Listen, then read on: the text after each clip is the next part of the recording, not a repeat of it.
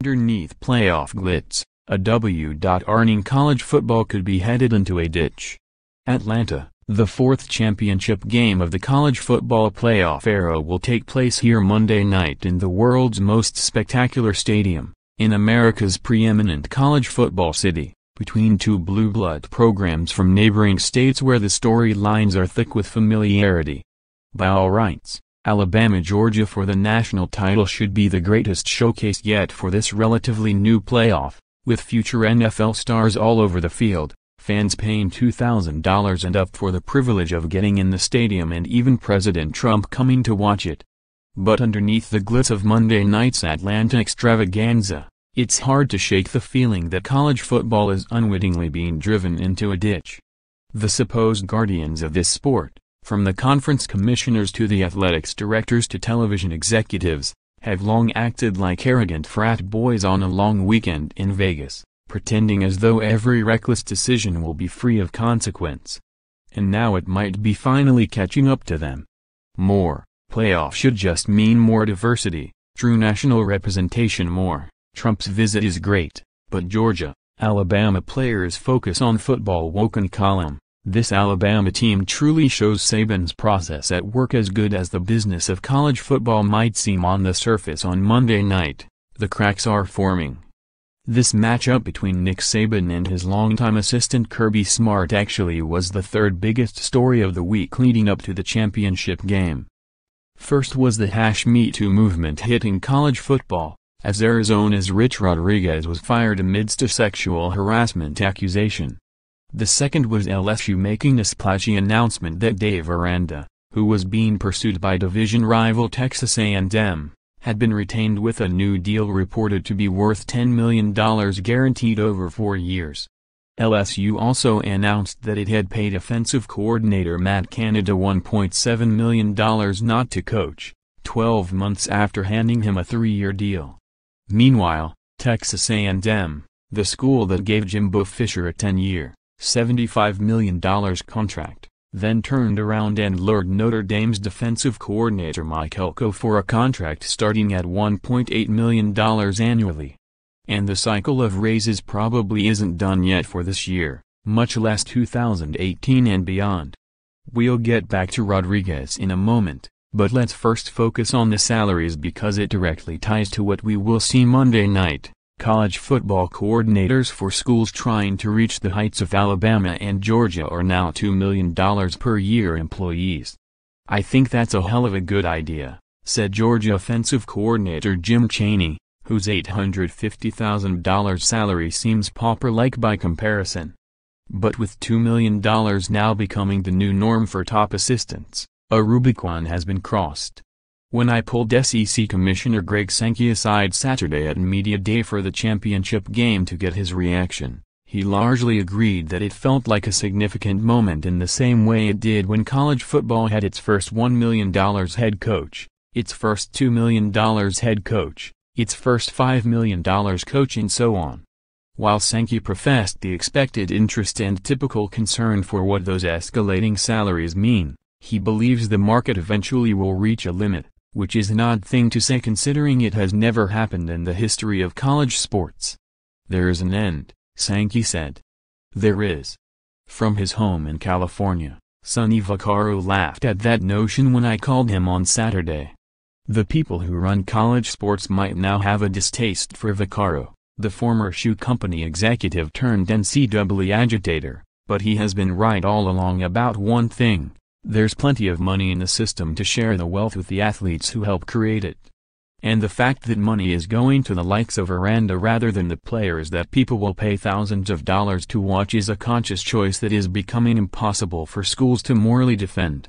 Coming from me, it's going to be dismissed, Vaccaro said.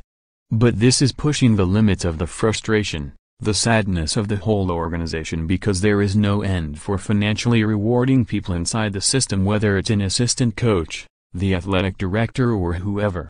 And the reason is there's no end is because they control all the money. Next time it'll be $3 million or someone gets a new house on the golf course.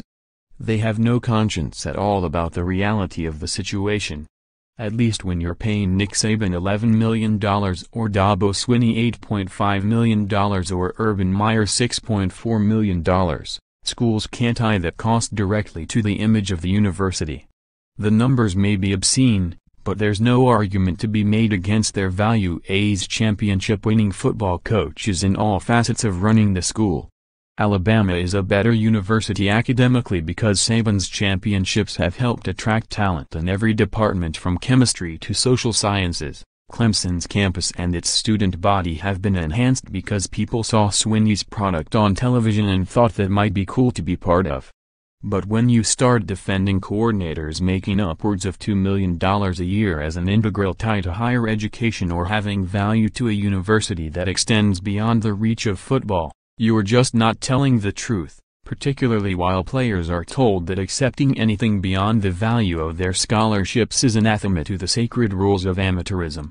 Maybe the NCAA model always had been indefensible, but it feels like it's being flaunted in a way that no intelligent person can rationalize any longer, and it's being done in college football for a group largely composed of wealthy, white men clinging to an ideal the public no longer has a strong belief in. A nationwide poll last fall conducted by The Washington Post and University of Massachusetts Lowell showed that only 52% of Americans now believe a scholarship is adequate compensation for college athletes and that 66% believe athletes should be paid when their name, image or likeness are used for commercial purposes.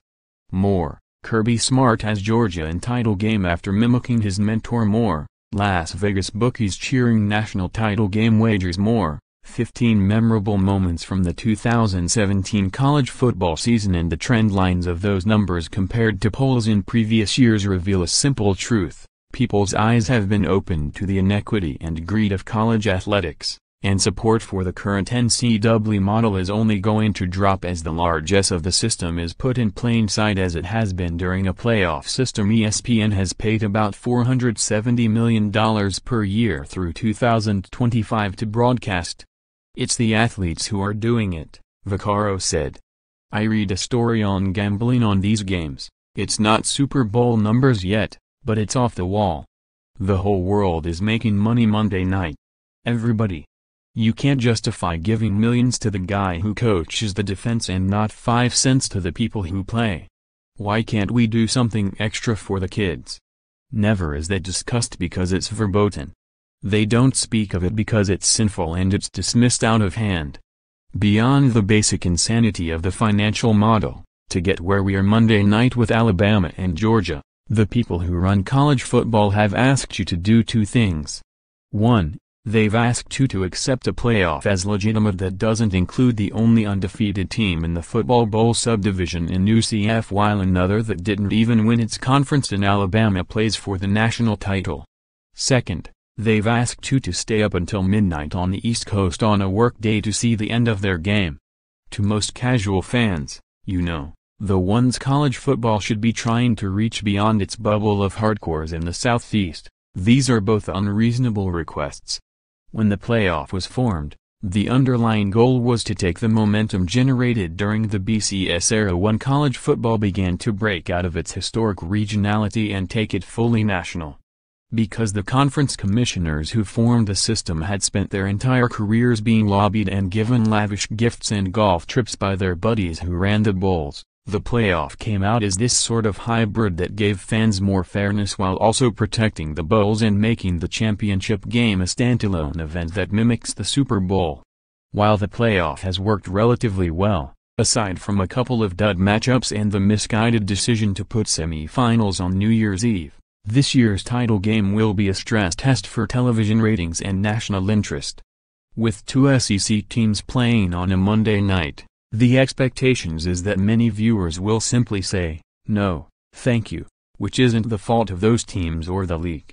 But it is problematic for the health and growth of a national sport when 2 key areas of the country, the Midwest and West, weren't represented at all in the playoff this year. Surprisingly, UCF gained traction by declaring itself national champions and won some attention and fans. Arguably, the Knights were a bigger topic on talk radio and debate shows than Alabama and Georgia for much of the week. While I didn't think UCF had a great argument to get in the playoff, it's telling that the conversation has sustained, to the point where both Smart and Saban were asked about it Saturday. The stakeholders should pay attention to that. CFB Executive Director Bill Hancock did his obligatory round of interviews over the weekend, defending the system, insisting it won't expand and graciously congratulating UCF while explaining why they didn't belong. Having done this for a while, you almost get the sense people around the CFP, including Hancock and the commissioners, kind of treat the arguments as a sport in and of themselves. Usually, they win those arguments because there's no other recourse. But the UCF situation, combined with a title game non-SEC fans don't want to see, might be the start of a tipping point. Customers may be tired of arguing and would rather the playoff be an actual playoff. We'll see. Then after Monday, college football heads into an 8-month off-season, which could bring more bad news. Rodriguez's firing, though not totally tied to the harassment accusations against him, could be the first of several ugly situations that become public over the next few months. The #Me Too movement has hit practically every industry, and athletic departments have all the same ingredients with high-profile, ego-driven men in positions of power over female employees. Even before the Rodriguez news, there was talk within college athletics that harassment accusations against at least 2 football coaches would become public over the coming months. The educated guess here is Rodriguez won't be the last, and the real test will come if it happens to a coach with a better record, one the school is more reluctant to fire. For one night, however, all those problems will be forgotten as Mercedes-Benz Stadium hosts a spectacular event. College football will put on its best face, presenting the image of a perfect sport. But under the surface, on pretty much every level, college football is headed toward an outrageous mess.